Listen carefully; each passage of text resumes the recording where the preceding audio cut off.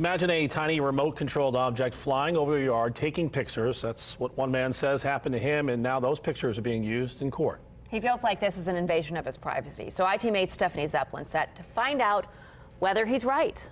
Well, drones are usually a fun and harmless way to get cool pictures from way up in the sky.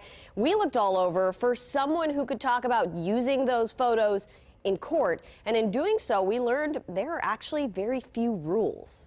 From State Road 42, you would never guess what's on the other side of this fence. No, looky there. You have to wait, Harry. This is William Morrison's emu farm. I call him Harry because he's all fluffy on the top. He started raising emus a few years ago. He's not mean. He's just a pig. But Morrison bought this 35-acre property in Cloverdale back in 1985. Sonny and I were young and bulletproof. We've planted trees and ginseng and vegetable crops and had livestock over the years and minded our own business. But as you might have already guessed, it has not gone as planned. Neighbors moved in near his property, and the way he tells it, they had an issue with all the stuff he kept there. I built privacy fence. I've gone to great expense and great effort to appease, and they just keep moving the goalposts farther back. Neighbors went to the county saying Morrison's property is in violation of county ordinances. And the way Morrison says they figured out what's behind this fence? Drones. These pictures taken with a drone were brought as evidence against Morrison. He's even been on his property and seen the drone flying overhead. I had to literally throw my retirement away because they won't mind their own business. So IT Mate took off to find out what are the rules about drones. Safety concern with flying drones is very huge. The FAA takes it very serious. Joel Stein is a video storyteller for Butler University. Drone plays into the cinematography part of marketing.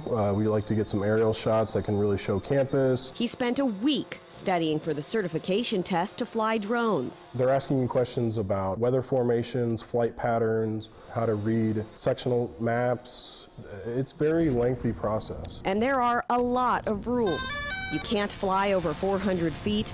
You should be more than 5 miles from an airport, and you have to be able to see the drone at all times. And that's the issue in Morrison's case. Because they flew it from over there. He does not believe these photos could be taken while the drone was within eyesight when these trees are full. Most of us will say, as a matter of sort of colloquial, our backyard is a private space.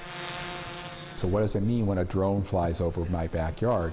Is that invading my privacy? Is it reasonable? Ken Falk is the legal director for the American Civil Liberties Union of Indiana. From a constitutional perspective, obviously we're concerned whenever the government is invading privacy spaces where we have that reasonable expectation. And I think we also believe and realize that that sense of expectation of privacy is evolving. We asked him the question at the center of all this. So is a backyard private? And it's a tough question to answer. I would argue that it could very well be, but it depends. I think it's something that everybody needs to be aware of. Nobody, I don't care if you live in an apartment, can live by the rule that they're trying to impose. Morrison says the court found he was violating parts of their ordinance. He's still waiting for a final answer from a judge on what equipment he will be allowed to keep on his property. It's such a relevant discussion for this day and age. You know, you would think that your backyard would be private. You heard Ken Falk with the ACLU there say, it could be, it depends.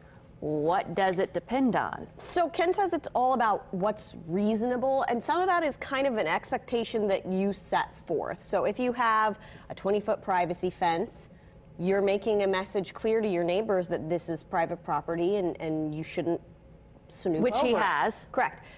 If you have, you know, maybe a shorter fence and you peep over all the time and chat with your neighbor across it, you're setting the expectation that, you know, this is a breachable area. So some of it is also set forth from the homeowner.